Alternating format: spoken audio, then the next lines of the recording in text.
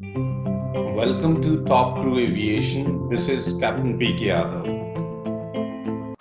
All right, so we have discussed about distress, we have discussed about urgency. Let me explain about security too now. So security, all station, Victor Tango Alpha Bravo Charlie on 121.5. So again, same thing guys, condition, intention and inform your position. So condition is sighted tsunami at any position, whatever it is. Inform all concerned authority, whatever position it is, you would tell them. Okay. Now, see guys, the cancelling distress, urgency or security, everything, whenever you are going to cancel, the procedure is same. You will tell to the ATC, cancelling mayday, cancelling pan, cancelling security. Now, what is the condition? Let's say fire under control, setting course for destination as per file or resuming normal navigation position, you will tell them, and what you are estimating now next.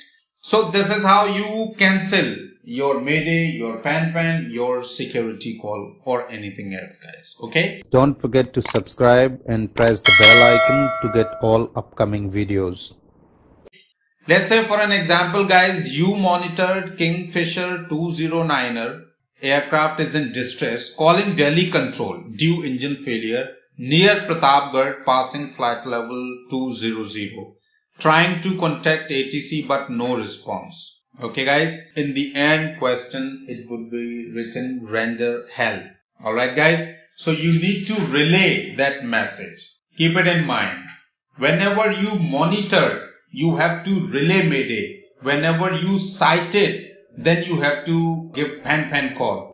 Okay, so like let's say for the same aircraft, we are going to mayday, Ahmedabad control, Victor Tango Alpha Bravo Charlie on 121.5. Now, because we are not in mayday, relaying mayday for Kingfisher 209er, engine failure, losing height rapidly, passing flight level 200, and whatever is the message, it would be written in your exam. So you have to write that message and relay to the concerned ATC near Pratapgarh POV 120. So this is how you have to relay. But if you are citing guys, if you personally looking, like let's say about engine is catching fire, okay, or anything, something which is urgent, then you have to give urgency call, pan call to the ATC guys, because you personally observed, okay, then it would be pan call. Otherwise, in case you monitored this situation, then you have to relay mayday for that particular aircraft.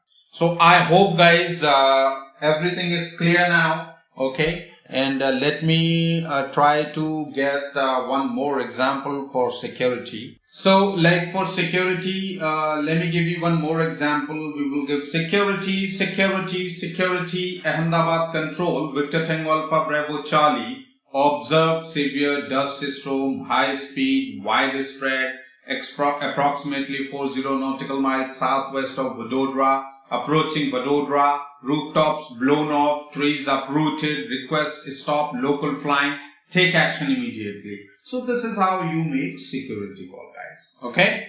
So that's it for distress. That's it for urgency. That's it for security. So a quick recap guys, whatever we have learned today.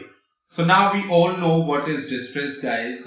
Anything which required immediate assistance would come under distress.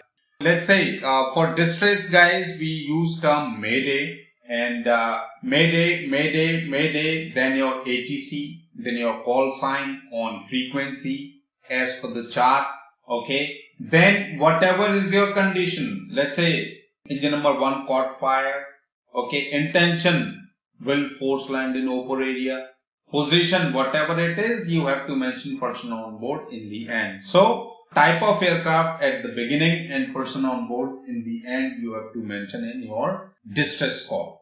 Now let's talk about pan, that is urgency. We have discussed in details about all the situations. For our urgency we use term pan. We do it on current frequency. Mayday we do it on 1 to 1 decimal 5. So pen with the current frequency, and we mention about whatever is our condition, intention, and position in terms of DME, and we mention TET and endurance because most of the time we divert in pen. And in security, condition, intention, and position, and whatever it is, guys, and we use term security, and whatever is the message, take action. Okay.